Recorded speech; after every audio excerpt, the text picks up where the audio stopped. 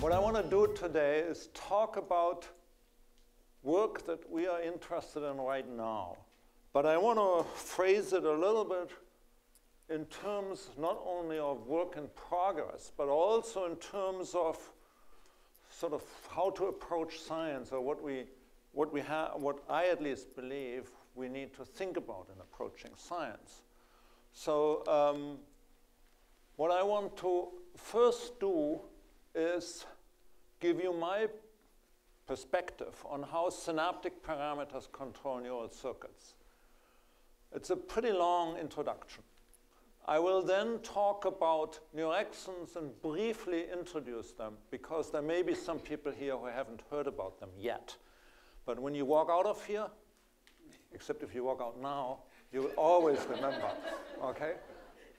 And then finally, I will tell you two stories, two sort of bits of the overall neurexin story that is very much in progress. I want to sort of, as a very beginning, because this is an institute that is dedicated to trying to promote the understanding of autism, that what I'm going to tell you will not be very useful for the understanding of autism. I don't know much about autism, and I'm basically a neuroscientist who works on synapses. I'm trying to understand how synapses work. And I feel that that likely may have a positive effect on the understanding of autism, of some forms of autism. But there is no direct relationship of what I'm going to talk about today to any particular disease.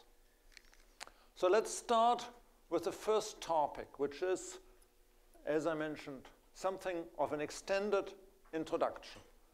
As you know, in neuroscience nowadays, the central point at which sort of that, or the central concept that keeps neuroscientists talk to each other and that holds the divergent communities of neuroscience together is the notion that the neural circuit is sort of the minimal element of the brain that allows us to understand how it might work. Neural circuits are neurons connected by synapses. And it is, I think, fair to say that neural circuits are formed by synapses, and that the synapses represent the central elements of not only information transfer between neurons in the circuit, but also the fundamental element of information processing. There are three synaptic parameters that dictate the input-output properties of circuits. First of all, and this is really important, although we don't understand it, synapses are formed at specific sites. They're not only formed between specific neurons, as shown here in this simple cortical circuit, feed-forward inhibition circuit, but they're also formed at specific sites within these neurons. There are different pre- versus postsynaptic neuron types and different localizations. Synapse properties differ dramatically depending on the identity of the pre- and postsynaptic neurons. The release probability, a presynaptic property, differs depending on the postsynaptic neuron, the kinetics of release, postsynaptic receptor composition, and so on. Arguably, the most important property that differs between synapses is plasticity. And there's many different forms of plasticity. There's short-term plasticity, there's long-term plasticity, and it dramatically differs between types of synapses, as shown here in an illustration that I lifted from a paper by Wade Regehr, demonstrating two different types of short-term plasticity on Purkinje cells in the cerebellum. We don't know how the identity and the properties of synapses is determined, but it seems likely that transsynaptic interactions between the neurons at the synapse, mediated by synaptic cell adhesion molecules, contribute to shape these parameters. And by shaping these parameters, shape the overall properties of circuits. However, despite the importance of circuits and synapses within circuits, it is unclear how we can actually understand circuits. And the current standard approach is a top-down approach. And this basically consists of three elements that are often combined 2 or 3 at a time. And these are, first of all, connectomics, to map connections using, for example, viral tracers, cholera toxin, etc. The second is to determine which neurons and connections participate in a particular behavior. The classical experiments would be optogenetically excite or silence particular populations of neurons and then look at behaviors. And the third one is to do in vivo recordings in awake behaving animals, usually rodents, measure spike patterns of neurons during a behavior. And it's clear that the information, the vast amount of information that has been emerging from these approaches has been enormously interesting and helpful. However, these approaches are not without concerns. Okay? One is that there's a lot of circuits, a lot of neurons, and a lot of behaviors to describe. We all picked our favorite behavior. But the fact is that the behavioral repertoire, even of an animal, and the interpretation of such behaviors is enormous. And the interpretation is difficult. And it's not an easy thing to approach. The second concern, in my view, is that these analyses actually do not explain a behavior. They're purely correlative at best. The fact that a behavior changes when a neuron fires does not mean that that neuron mediates that behavior. Okay. Especially since in these paradigms, you usually don't deal with few neurons. You usually deal with many neurons at a given time that are unlikely to be activated or silenced altogether in a natural situation. So I think that these types of approaches, I would argue, I would plead that these types of approaches need to be complemented by other approaches. The most important concern, however, for me, at least conceptually, is that these approaches assume that neurons are the minimal computational unit of the brain. That, in other words, the spike patterns of neurons is sort of the information that allows you to eventually understand how the brain works. But a neuron's spike patterns are not by themselves, the neuron spike pattern is not by itself informative, because we just don't know how such patterns are translated into a postsynaptic signal at its efferent synapses. The spike patterns do not actually illuminate the computational role of a neuron in the brain. It's really the output of a spike pattern, not just the spike patterns. That is important. And I would like, this is for me the most important point in this, so I would like to illustrate this with an example from our own lab that sort of, I hope, makes clear what I'm trying to talk about here.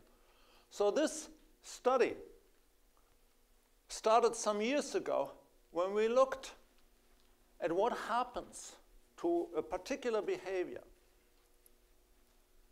fear memories, fear conditioning, when you inactivate the prefrontal cortex. And specifically, what we did in these experiments is inject AAVs into the prefrontal cortex, AAVs that inactivate neurotransmitter release. And we used 2 different procedures. I won't go into the details. They both impair synaptic transmission.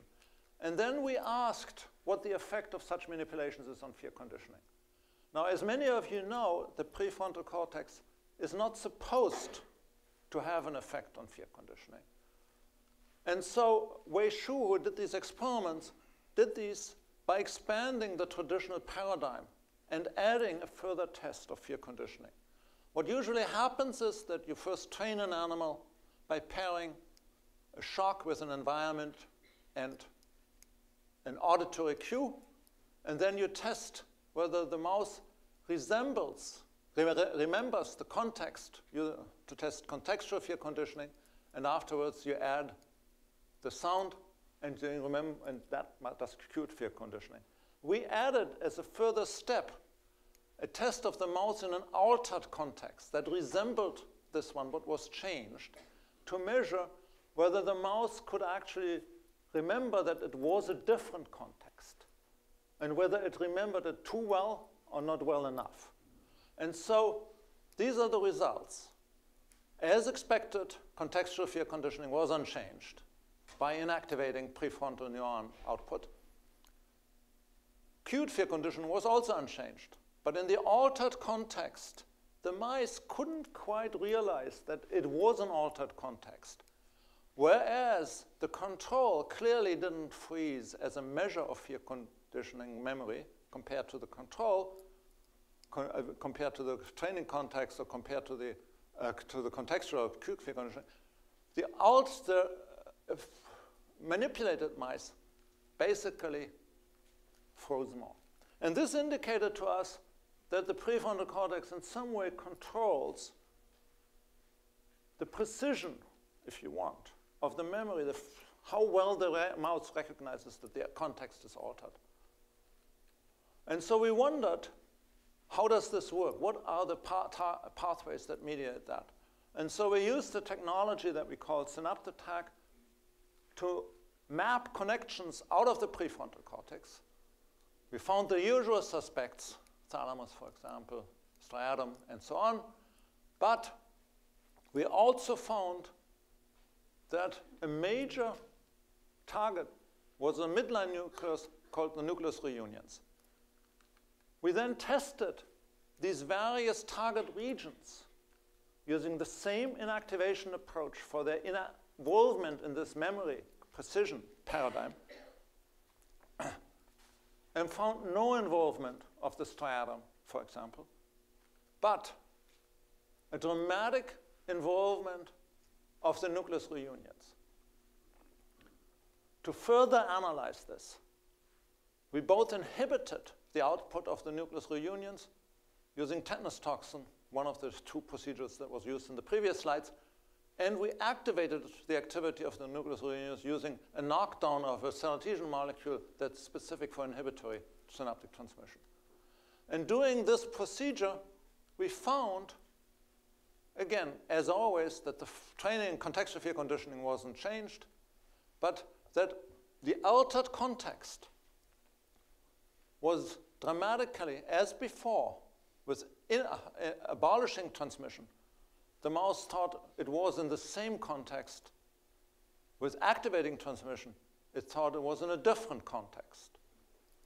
Fear tone is not changed, and the discrimination index is calculated from these data by dividing it through the others, to determine how, as a way of illustrating how well the mouse can discriminate altered from real context.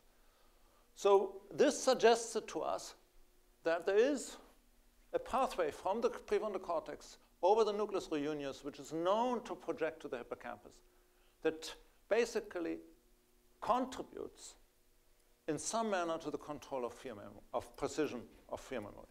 So we wondered, well, okay, this is fine, but is it just how much this nucleus fires, or is there a pattern to this? Is it actually the spike pattern, or is it the spike number, if you want? And so we used an optogenetic approach. And this optogenetic approach involved expressing channel rhodopsin, chief in our case, in the nucleus reunions, and then stimulating all of these neurons in the nucleus reunions, and probably some around it as well, with two paradigms of stimulation, either a 4 Hertz tonic stimulation or a phasic stimulation. So 15 pulses, 30 Hertz, silence, then boom, silence. Okay. Two very different stimulations that both stimulate, significantly stimulate the nucleus reunions. We then afterwards did the context test and the altered consonant tone test to examine which of these manipulations had an effect on memory precision. And what we found was, as always, contextual memory was unchanged, but that in the altered context, the phasic and the tonic stimulations, it's better illustrated in this discrimination index, had opposite effects. So suggesting that it wasn't actually the activity of the nucleus that is really the matter here. What is really the matter here is the information is in the pattern of stimulation. And the acute field conditioning was the same. So this indicated to us that just stimulating this particular nucleus will have a behavioral output that is dramatically different depending on what exactly the stimulation pattern is. And in other words, that the nucleus reunion spike patterns control fear memory precision not via global activity, but via the temporal distribution of that activity, which is translated in different signals at its efferent synapses. So we cannot actually understand, possibly understand, how this might work if we don't actually know how different patterns, spike patterns, translate into different postsynaptic signals at various efferent signals. And in other words, synapses and neurons are the minimal computational unit of information processing. And so if we want to understand how circuits operate, we will need to understand, I believe, not just connectomics, how they're connected, or what effects potential manipulations have, or what the spike firing patterns are of these neurons. We will have to understand also the properties of the efferent synapses. How can we possibly do that? So there's many different ways how you could imagine doing this. One is to try to actually determine the properties of individual synapses one by one. With a lot of work. It's quite a few synapses in a way. Another one is to operate with the notion, the idea, that the properties of synapses are the results of molecular determinants, that they're basically shaped by genes, molecules, which confer onto synapses these properties. And that if we understand those genes, molecules, then we can potentially understand the properties of synapses without measuring individually one.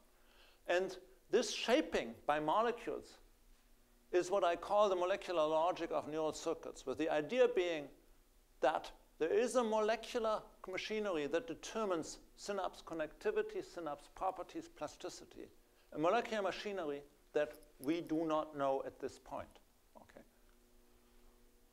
And this is really what sort of constitutes, if you want, the program that we would like to pursue or that we would like to contribute to.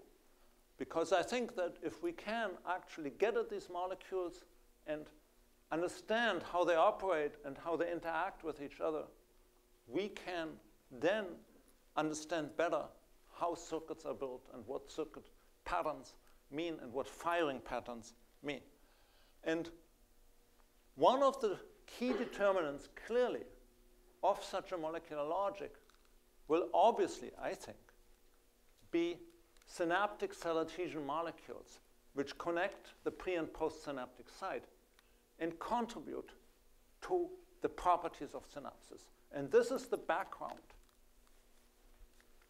for the work that I'm going to talk to you about in the rest of this talk. Neurexins are central contributors, we believe, to this molecular logic that I want to talk about. And so let me introduce you to neurexins. Let me tell you what neurexins are, and let's start at the beginning. This is a black widow spider. And fortunately, I've never seen one, actually. I've only seen pictures. So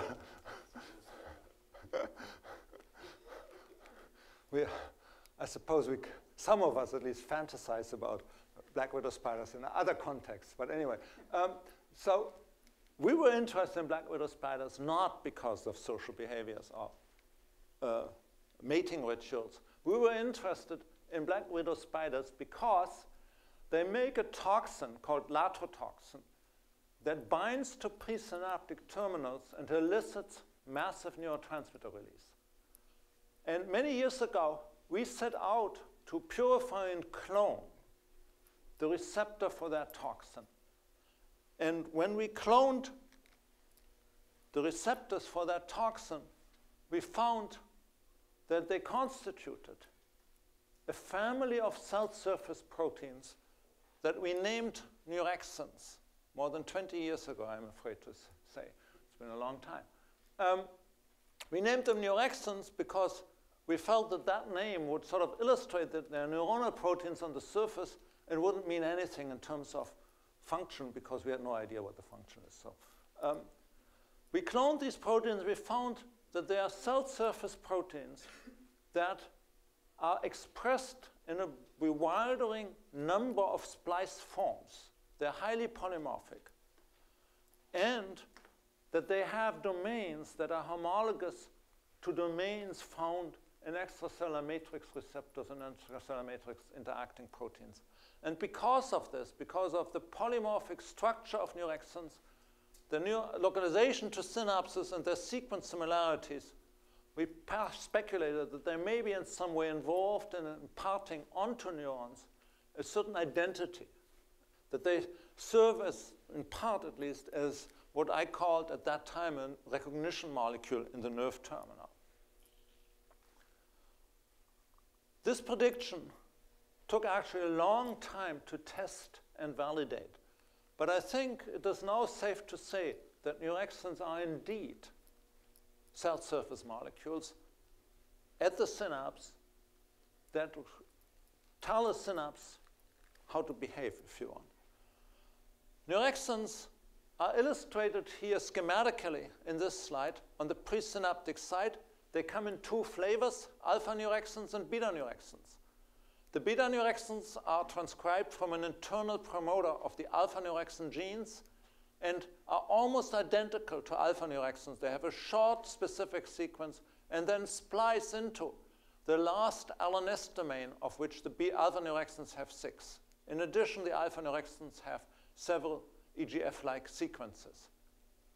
There are 3 genes of for neurexins in vertebrates, each with 2 promoters for alpha and beta neurexins. There's Baroque alternative splicing at 6 sites. There's thousands of isoforms, as we have recently confirmed using PacBio sequencing. They bind to intracellular PDZ domain proteins, especially Cas, which we cloned because it binds to neurexins. And there have been many, many mutations, I think hundreds of mutations now, associated with autism and schizophrenia. Neurexins are clearly synaptic, although it took a while to clarify this. What this slide shows is an immunolabeling of synapses in cultured neurons from mice in which neurexin 1 was labeled with a knock-in mice with an epitope tag, demonstrating that it is co-localized with the presynaptic marker piccolo and adjacent to the postsynaptic marker HOMA. Neurexins are likely functionally important. Initially, when we started working on neurexins after we cloned them, we made knockouts. But because there's alpha and beta neurexins, we focused initially on the alpha neurexins. And this was during a time when there was no conditional technology. So all these knockouts initially were made as constitutive knockouts. And we found that the single alpha neurexin knockouts were viable, but they were not normal. The double alpha neurexin knockouts largely died at birth, and the triple neurexin alpha neurexin knockout mice all died. It was very difficult to work with these animals because already the single neurexin knockouts had a phenotype, because they didn't breed well, and because it was extremely hard to actually work with them as non-conditional knockouts. However, the limited analysis we did at that time demonstrated that there was no significant loss of excitatory synapses, but a massive block of synaptic transmission in these knockouts. And just to illustrate this in one slide, what you see here is the key data from a paper we published more than 10 years ago, demonstrating that in cultured cortical slices, electrophysiological recordings using this 4-pulse stimulus paradigm revealed that the triple knockout compared to the single Neurexin 2-alpha knockout in order to get littermates, you can imagine how hard that is, showed a massive impairment in the amplitude of the response and a massive increase in the failure rate. A typical and classical presynaptic phenotype demonstrating that the alpha neurexins were essential for the normal function of these synapses. Further studies demonstrated that there were many changes, a whole lot of them. Massive loss of presynaptic neurotransmitter release, calcium channels were dysfunctional either because they weren't there or because they were not active, and. But we were at a dead end because obviously these things were very important, but the way the mice were constructed made it impossible to really analyze the precise functions, which is only now occurring due to the generation of conditional knockouts. So what these experiments demonstrated thus is that the neurexins are function important and that they're important for synapses. When you look at that, it seems obvious, given together with this Baroque alternative splicing, that they must do some organizational role and that their organizational role must be in some way regulated. The best way that could be regulated would be by this alternative splicing. If this alternative splicing was indeed regulatory, you would expect the alternative splicing to be regulated. This indeed is the case. The best studied alternative site of alternative splicing in neurexins is a splice site called number 4, very imaginative name because it's the 4th one. And that alternative splice site, just at the level of crude brain regions, is highly regulated across the brain. What you see here are the results of mRNA quantifications using quantitative RT-PCR. Different brain regions, total levels of the 3 neurexins in these different brain regions are relatively similar, although they differ up to 2-fold. However, if you look at the ratio of splice site in versus splice site out, for splice site number 4, you can see that there are vast differences. So here, splice site out is most prevalent, especially for Neurexin 3 in the cerebral cortex, whereas in the adjacent striatum, the splice site in is favored almost 10-fold over splice site out.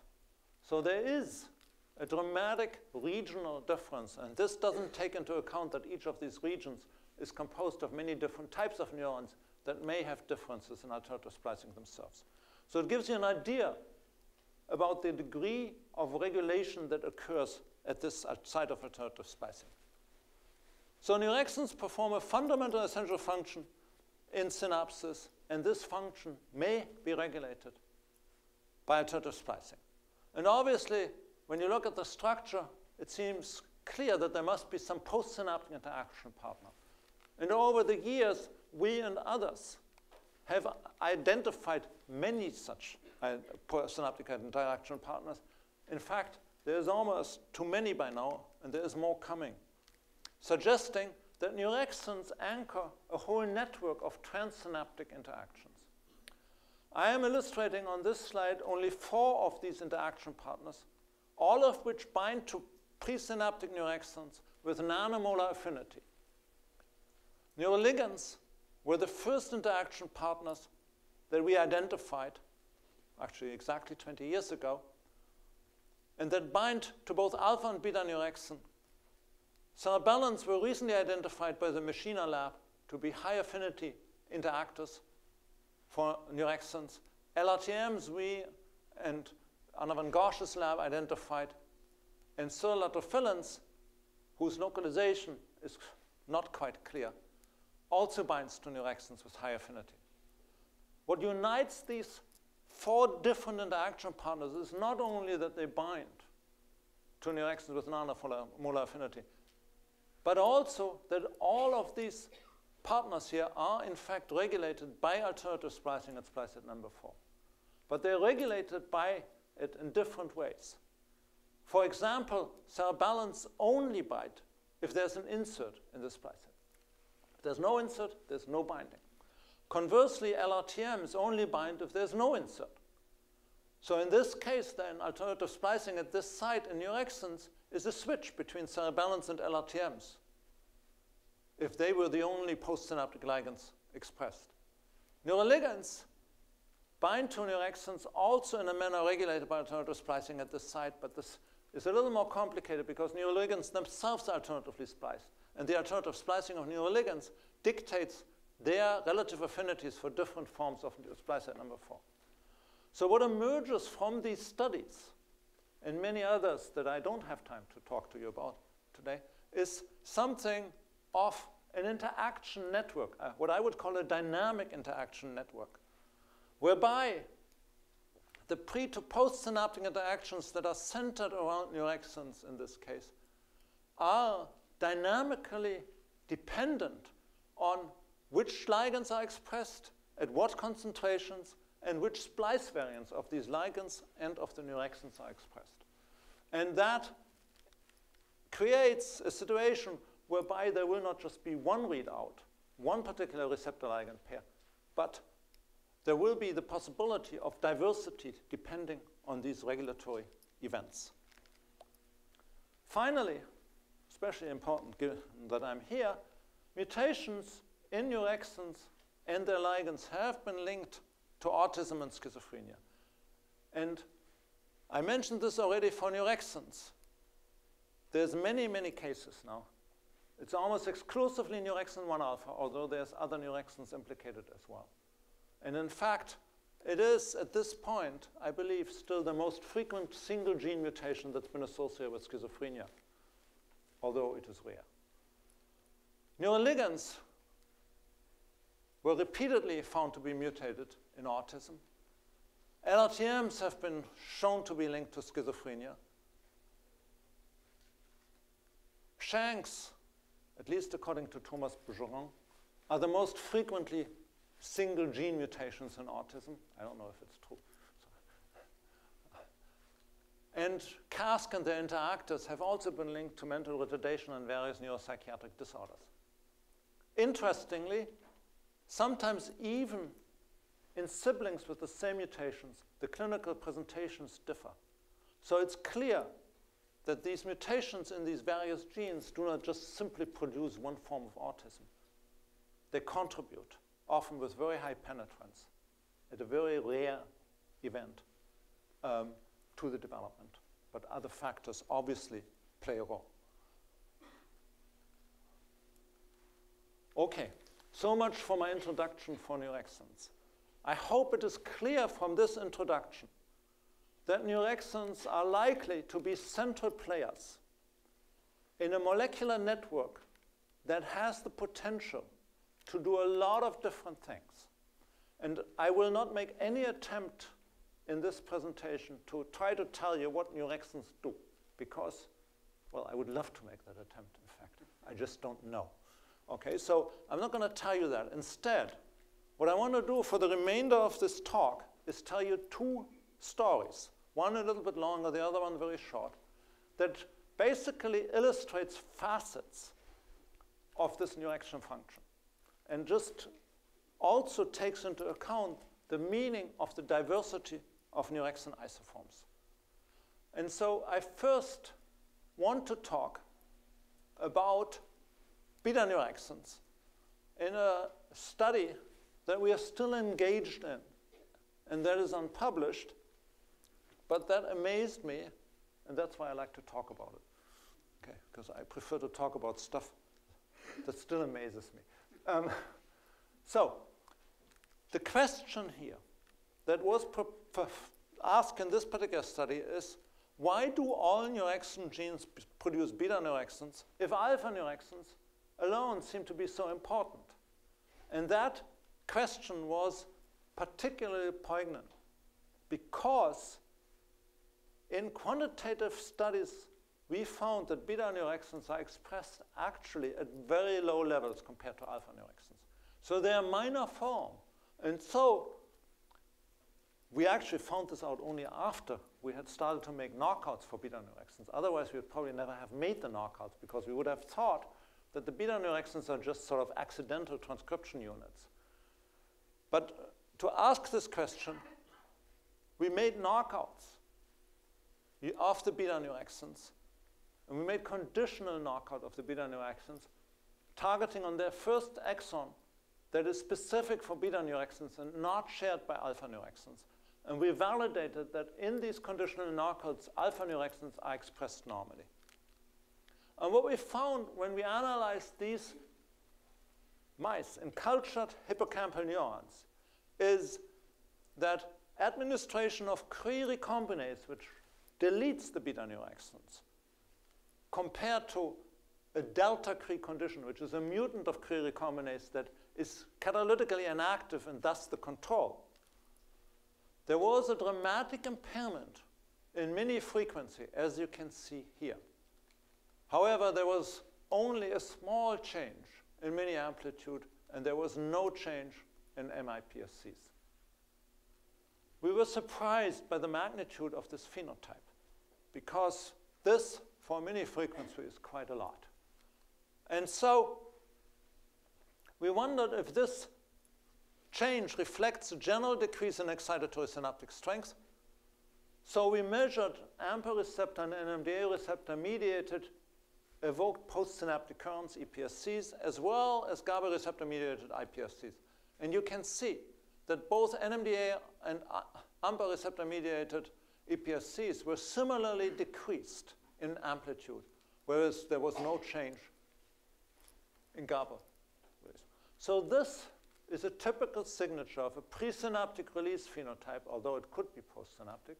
It's a typical signature of a presynaptic release phenotype because both receptor types are equally affected.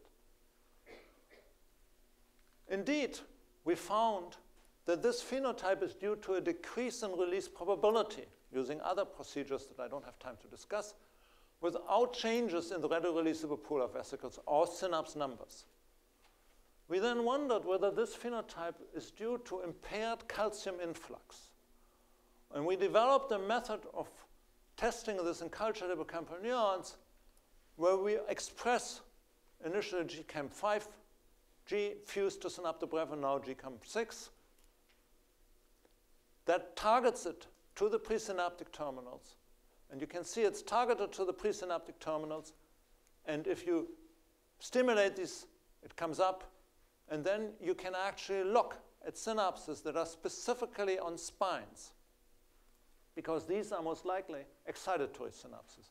And you can quantify the GCAMP signal compared to the M-cherry signal that is in sparsely transfected neurons in the same culture, and gives you a very robust signal. And this allowed us to test specifically what the effect of the mutation is on presynaptic calcium influx. What you see here is a typical sample traces. These are the data. This is the stimulation numbers as a function, the calcium amplitude as a function of stimulation number. And this is the final sort of summary.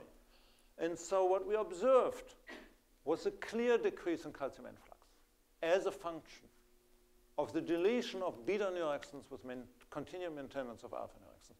Now, this seemed very interesting to us because the alpha neurexins were still expressed. So whatever was happening must be very specific and very selective. And so we wondered if this is a specific phenotype. And in order to test this, we performed rescue experiments. And we rescued these neurons with either neurexin 1 beta containing or lacking a splice site 4.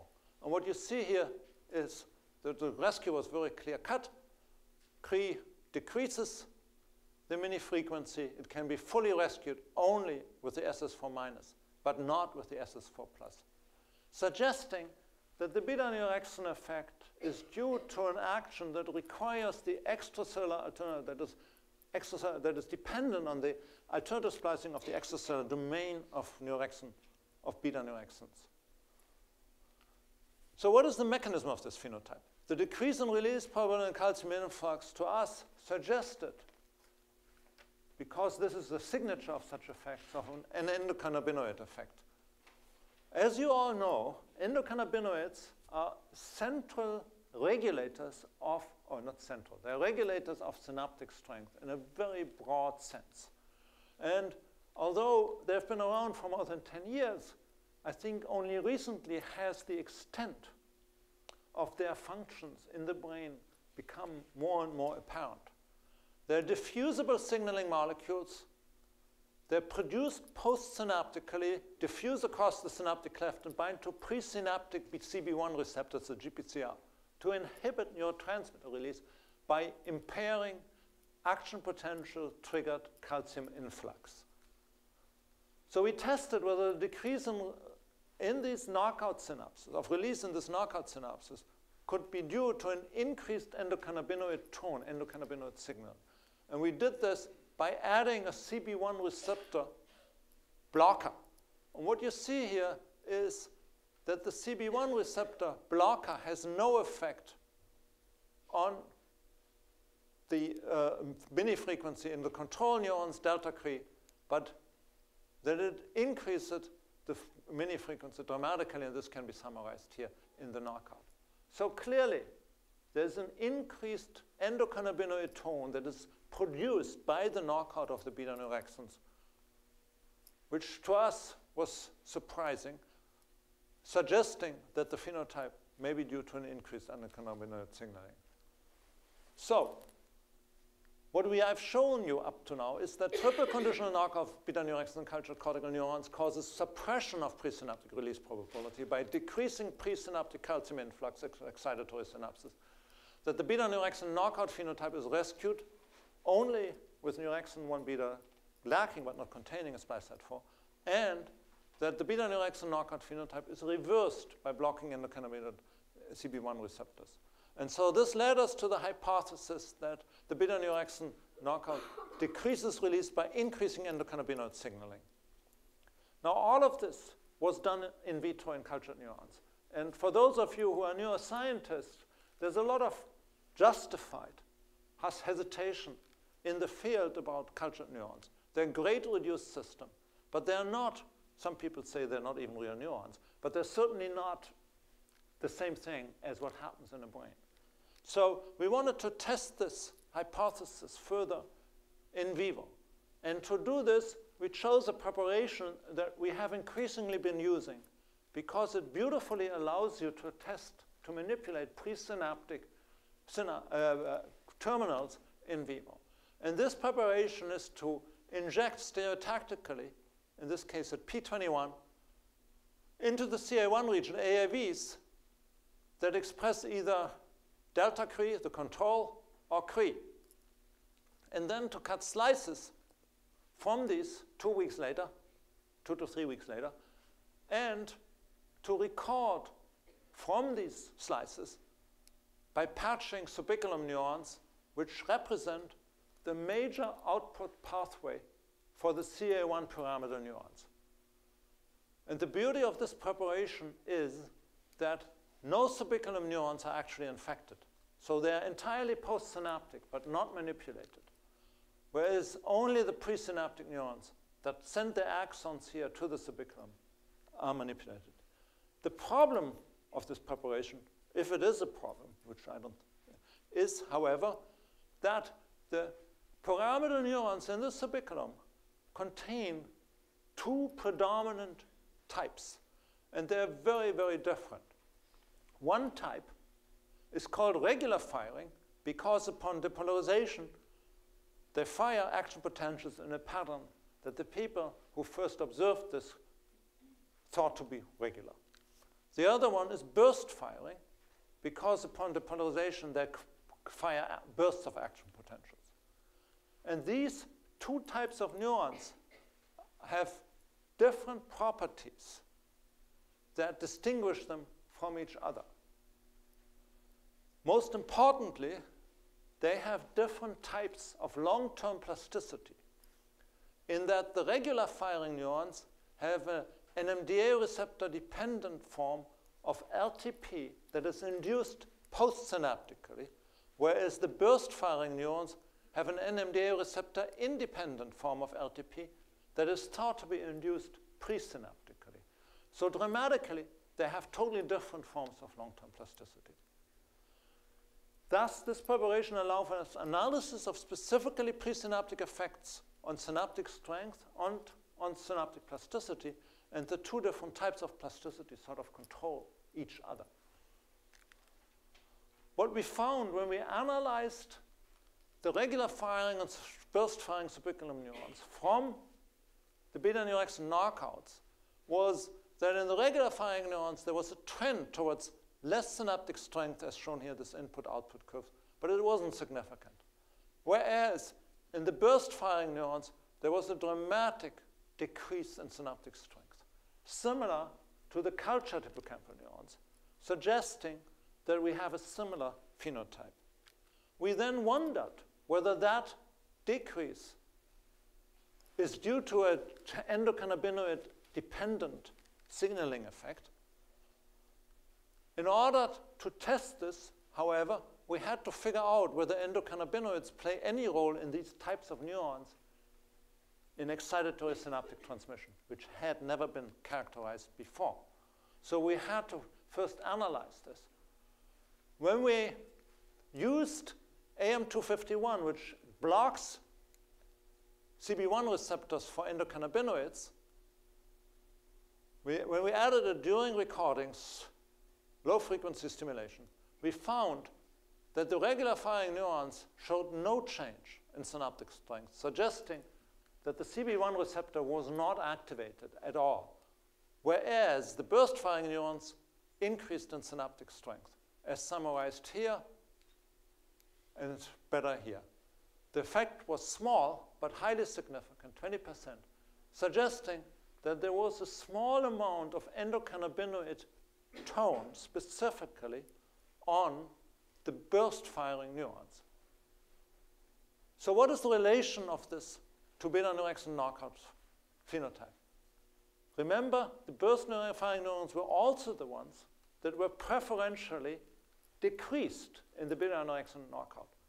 So we took the burst firing neurons from the beta-neurexin knockouts and we added AM251, and we found, as shown here, that the control went up again, just as I showed you before, about 20% or so, but the knockout went up much further, and this is summarized again here, compared to 100%, which is the starting point, demonstrating that the decrease that we observed in synaptic strength is indeed, at least in part, due to increased endocannabinoid tone. In other words, that at this particular synapse in vivo, the same effect is observed as in vitro in cultured neurons, in that the beta-neurexin knockout activates the endocannabinoid tone. How does that relate to LTP, if at all? Now remember that the burst firing neurons have an NMDA receptor independent presynaptic LTP different from the regular firing neurons. We looked at the effect of the knockout on both types of LTP, and we found that in regular firing NMDA receptor dependent LTP, there was no effect whatsoever. That's perfectly normal. But in the burst firing form of burst firing neurons, the beta-neurexin knockout blocked LTP. This is, for all intents and purposes, a block. Is this phenotype related again to endocannabinoids? It is. What you see here is AM251 on control neurons in the burst firing neurons, has no effect on LTP, robust LTP. You see it here. In the knockout, it rescues LTP. It now goes back up. So in other words, the loss of LTP in this case, which is presynaptic LTP, is due to an increased endocannabinoids tone that acts presynaptically to interfere, presumably, with the presynaptic LTP induction mechanism. And so the way we think about this is that the endocannabinoid production postsynaptically is regulated specifically by beta-neurexins. It's suppressed, at least in those hippocampal synapses that I told you about here.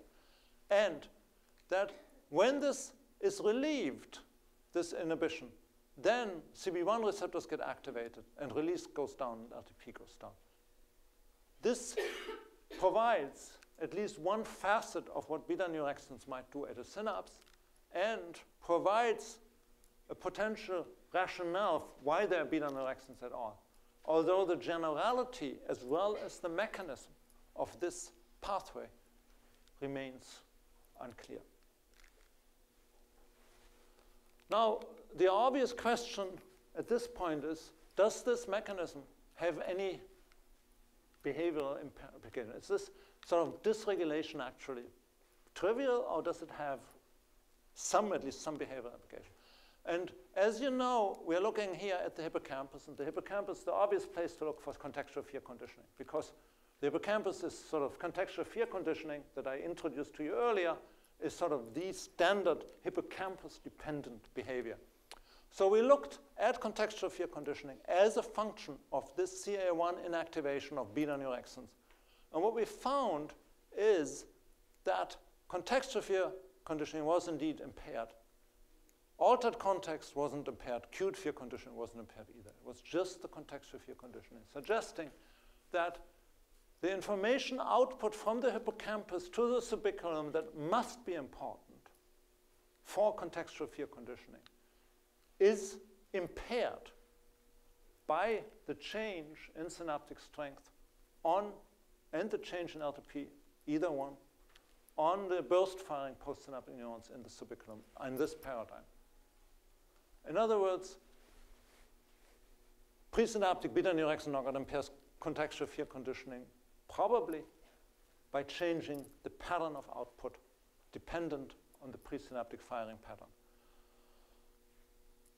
Note that this impairment that I'm now talking about reflects the classical role of the hippocampus in contextual memory, and very different from the nucleus reunion stuff I talked about in the beginning, which is a completely different subject.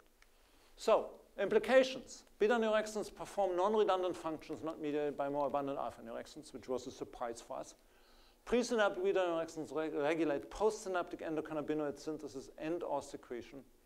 And so this is a form, what I call transsynaptic synapse specification, because presynaptic beta neurexins, in a splice site-dependent manner, instruct the postsynaptic production of endocannabinoids. And postsynaptic endocannabinoids control presynaptic LTP in a manner dependent on beta neurexins, which, to us at least, was informative because endocannabinoids had not been implicated in presynaptic LTP in the subiculum, or for that matter, anywhere else. In the last few minutes, we're getting to the end here, I want to tell you about a second story, and I promise it will be shorter. Okay? Maybe there's still some cookies outside. Yeah. And this story, again, relates to alternative splicing. It's actually something we published, but it is sort of complementary to what I just told you, which is why I want to talk about it now in closing. And the overall question here is very different. The overall question here is, what is the physiological significance of alternative splicing of neurexins at splice site number 4? And in this question, since there's 3 neurexins, and we couldn't deal with all 3 at the same time, we chose to deal with only one neurexin, neurexin 3, which has the most dramatic regulation that I showed you in this whole brain analysis earlier. And so this alternative splicing, as you know, regulates a lot of interactions. The approach we took was a genetic approach. I believe in genetics. And this approach involved taking the alternatively spliced exon, which is exon 20 in the neurexin 3 gene, and then by homologous recombination, changing the splice acceptor sequence, which is very non-canonical here, into a canonical perfect splice acceptor sequence, with the idea that the non-canonical splice acceptor sequence mediates the alternative splicing, and that if this splice site acceptor sequence was canonical, this would always be spliced in and would no longer be alternatively spliced. In addition, we flanked the exon with LOXP sites to take it out.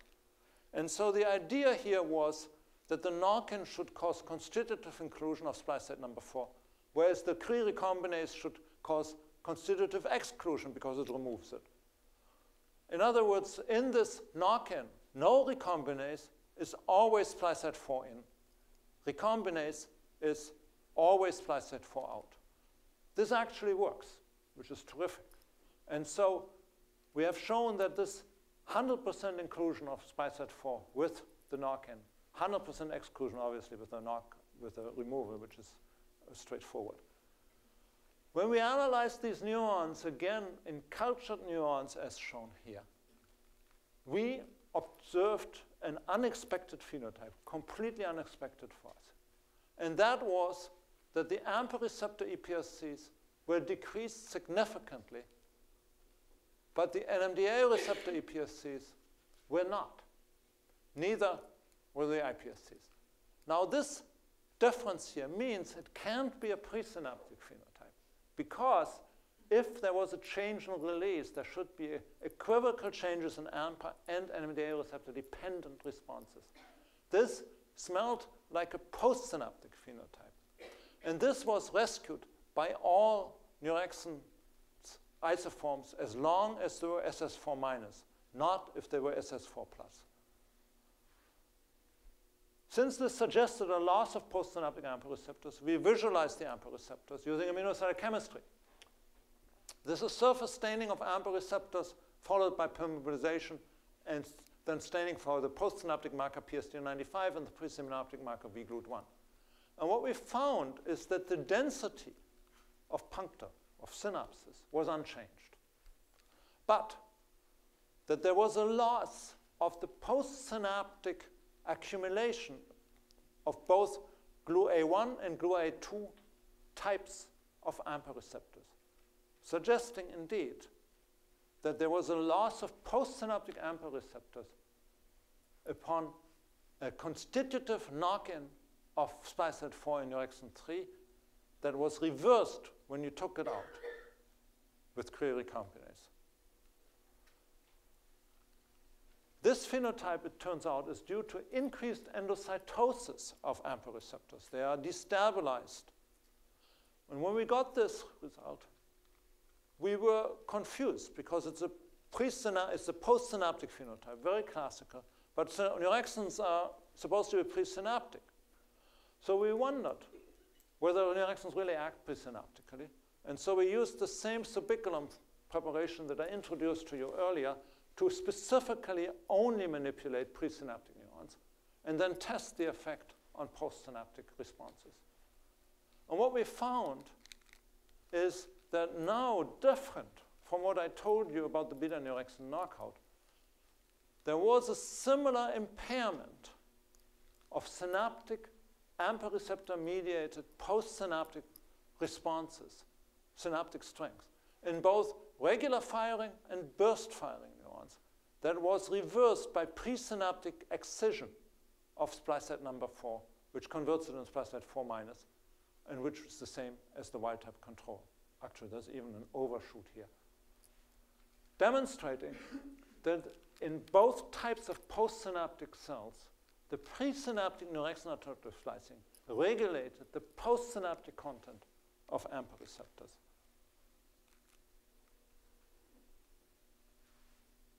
These studies obviously lead us again to ask, what about LTP? Because as you know, LTP involves, among others, when it's postsynaptically induced, a change in AMPA receptor trafficking. And so we also ask about what happens with LTP here. And remember that the subiculum has these two different forms of LTP and two different types of neurons. So we first tested again the regular type of LTP. And we found that with the NMDA receptor-dependent regular type of LTP was now gone. It could be rescued by Cre-excision of the splicing form. So presynaptic alternative splicing of Neurexin 3 dictated postsynaptic LTP. And this result is counterintuitive because you would imagine that if you have less AMPA receptors, the triggered insertion of AMPA receptors during LTP should, if anything, be increased. It should not be decreased. And it indicates that the presynaptic signal that is mediated by the neurexin involves a postsynaptic effect, signaling effect that goes beyond simply regulating the steady state of AMPA receptors. What about the presynaptic form of LTP? It is perfectly normal, very different from the beta neurexins.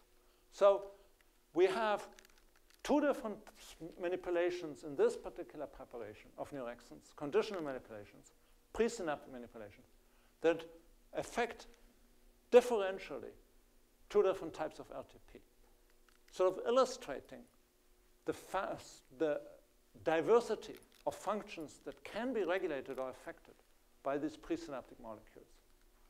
The implications are that neurexin alternative splicing, first of all, is physiologically significant. For us, that was a big deal because the whole neurexin story started with the emphasis of alternative splicing.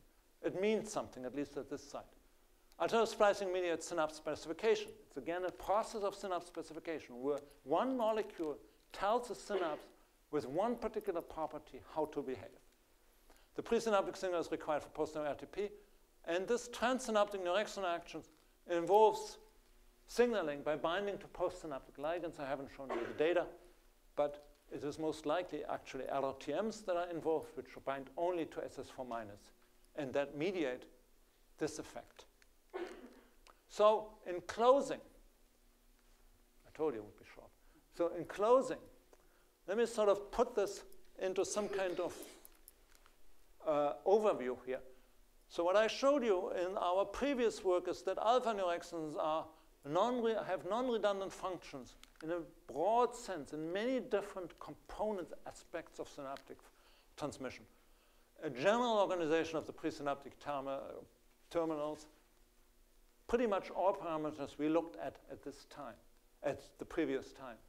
Whereas the beta neurexins, the non-redundant functions, were limited to synaptic strength at excitatory synapses and presynaptic RTP, at least in the limited number of synapses that we analyzed.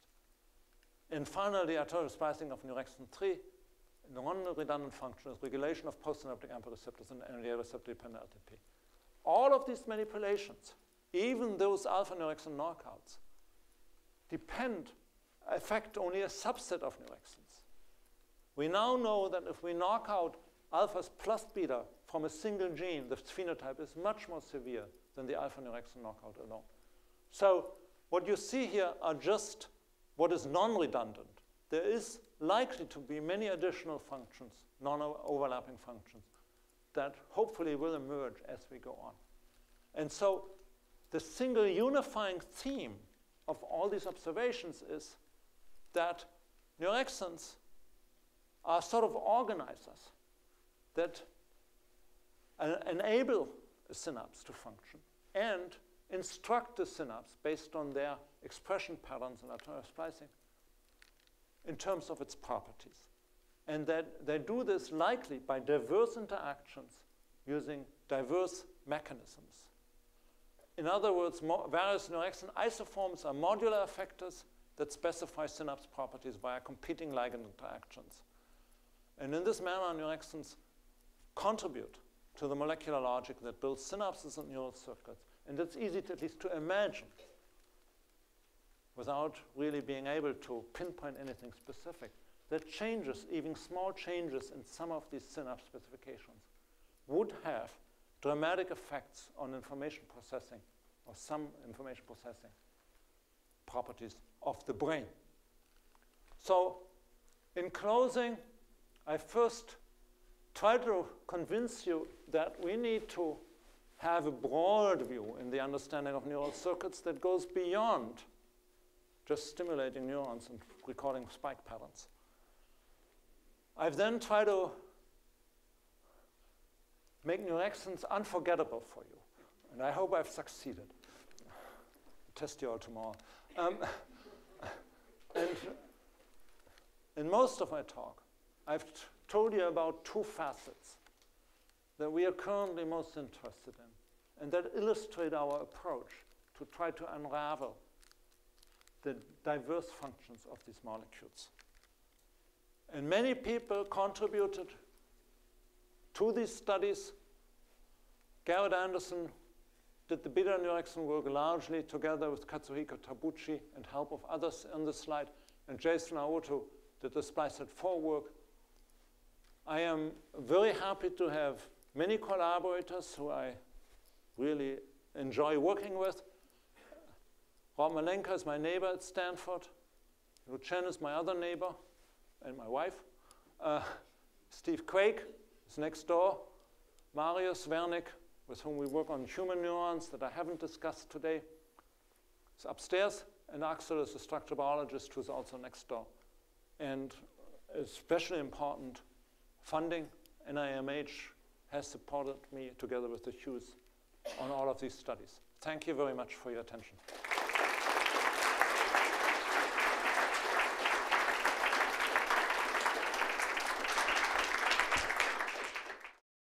Do you have any ideas about what cell type specific splicing factors might control the isoform expression that you see? It's a very important biological question which we have not worked on. There were a couple of papers from Israel, from Sudhof, that first characterized these splicing factors. And more recently, a Scheifele paper confirmed some of these studies. So there's a couple of groups that work on that. Well, it's hard to ask questions about something so broad as your beautiful presentation, but I might have missed this, but do you have any evidence that neurexins are excluded from particular synapses, that are only in a subset of synapses, or just ubiquitous? So it's, again, I'm sorry, yeah, I probably went over this too quickly, as always. So it seems to us, as far as we can tell, that neurexins are expressed in every neuron, absolutely every neuron, including gut neurons. And that multiple neurexins are co-expressed at different levels. We have recently started to perform single-cell RNA-seq studies. And neurexins are among the most abundantly expressed mRNAs. So it's safe to suppose, although we don't have any evidence for that, that they're made in all neurons and actually present in all synapses. Could I just follow up on that? Are neurexins only in the brain, or are they expressed in other parts? Oh, so that is in our hands, neurexins are specific for neurons in the brain and the peripheral system, although there may be low levels in the kidney, in the glomerular apparatus. I have no idea what it does there, as well as in some neuroendocrine systems. The levels are much lower, and I don't know whether they have a function there. However, there are papers that claim that they can see neurexins absolutely everywhere. And although I'm generally very happy about people who see my molecules everywhere, I'm not sure that that's actually true, because as you all know, you can see any molecule by RT-PCR in any cell if you just do enough cycles. So, I mean, yeah. So do you know when during synapse formation neurexins appear? Are they early in the gathering of proteins that form a synapse, or is this a late insertion into the synapse? I have no idea. The mRNAs occur very early. In fact, that was initially used as one of the arguments that neurexins can't be involved in synapses because they appear so early, until people figured out that every synaptic gene is transcribed so early. So all synaptic genes are described long before synapses actually occur. I don't know about proteins. It's a good question, and we would actually like to follow that up now that we have better reagents. Yeah. I was wondering if you have evidence for dynamic regulation of the splicing, and also if a single axon, one thing's on the postsynaptic side, but on the presynaptic side, would a single axon making multiple contacts with different neurons all have the same splice variant? Yeah, so the first question, it's really not our work, but others have shown that there is dynamic regulation by stimulation. And we have not repeated this, so I assume it's so true. The second question, I don't know. I simply don't know. You would need splice site-specific antibodies, which we don't have. I really don't know. Yeah, I was just wondering if the neurexin alpha and beta complex or form dimers, if you know if that happens. Do they dimerize with each other? I don't know, but biochemically there's no evidence for dimerization. None whatsoever. I'm a transplant surgeon, so you probably have little interest in what I'm doing, since I'm only transplanting completely denervated organs. There'd be bad models for what you're doing. But I have a more general question. I read a quote of yours, and perhaps it was inaccurately rendered. Pardon me if it's not completely true, but my understanding is you had voiced some concerns from a more general perspective that there was an overemphasis on translational aspects of research and of science nowadays. But sitting in your, listening to the interesting presentation, you have alluded obviously several times to clinical neurologic diseases and so on. So is this a fluid border between too much or too little translational, or where do you stand on that? Can I get your name and telephone number? Okay. This is really, if you call what I do a translational, my funding will increase dramatically. It's wonderful. Yes. Yeah. You see, the word translational research is a word that some of us are trying to push towards the type of work I presented. And I truly believe that it is translational in the sense that I strongly believe that we need to understand diseases in order to be able to translate the knowledge that we derive about them into therapies.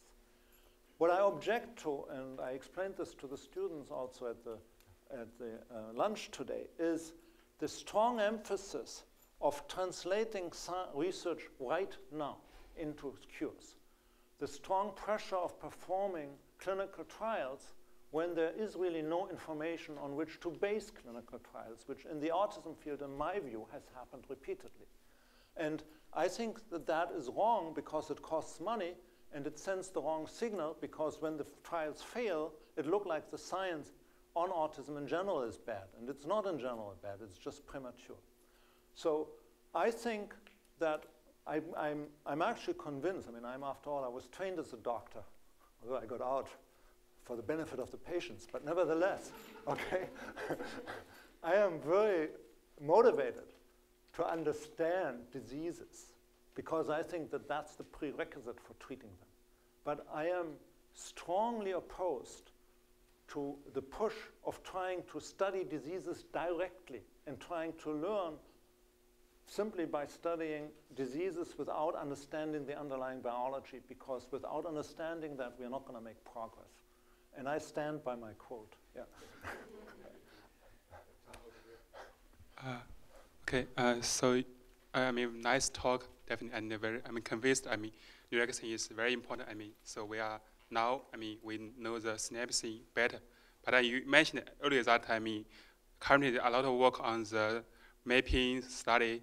But I mean, I think it's definitely. I mean, your work. I mean, it's kind of combination, because like it seems later if we want to understand behavior, we like to mapping, I mean, different context, like now maybe most studies just mapping the wild type animal, but later we might need to mapping like wild type and the connexin, defeated, knockout, or some mutated in the different isoforms. So it's kind of more work. So is there a shortcut like to can understand this? Yeah. So actually, I mean, your work is increase the work, you know, but not reduce. I don't think so. Let me sort of respond at several levels here. I think that mapping, the approaches that I mentioned in the beginning, are absolutely essential and useful. What I object to is the implication that they will explain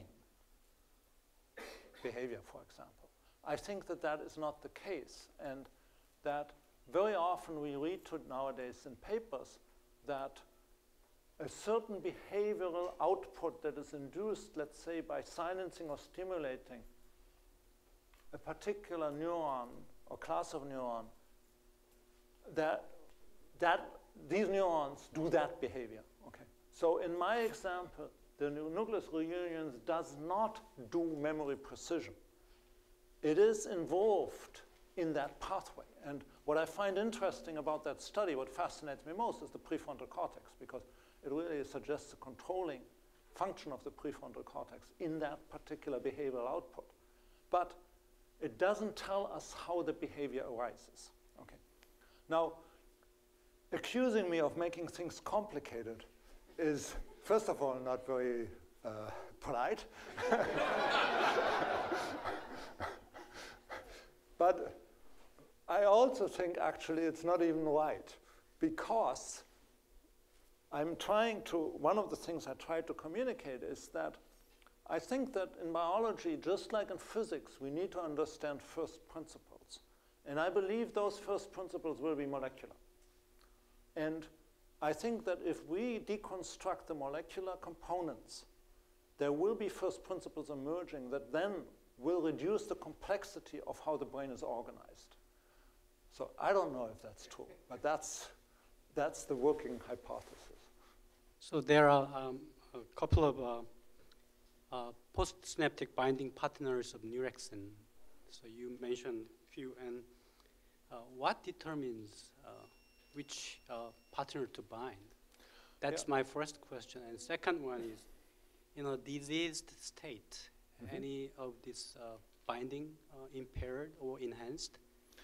Those are excellent questions. The first question, our working hypothesis, based on pure in vitro data, is that you put your finger actually on a very important part of what I'm trying to say, which is that what I call a dynamic interaction network, which is the idea that if you have multiple binding partners that compete but affect different signals because they otherwise have no sequence homology, that the interaction will win that has the highest affinity and where the binding partner is at the highest concentration.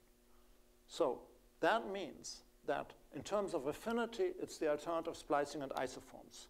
In terms of the concentration, it's gene transcription. That will determine it. And my working hypothesis is, since many of these genes are co-expressed in the same neurons, is that there's some degree of competition and diversity. So sometimes one, sometimes the other, sometimes both, depending on the ratios and so on. That is all theoretical. To actually show that is a different matter, but that's as good as I can do it. With regards to disease states, yeah, I think that changes, when just purely theoretical, changes in these molecules are likely to affect information processing, obviously.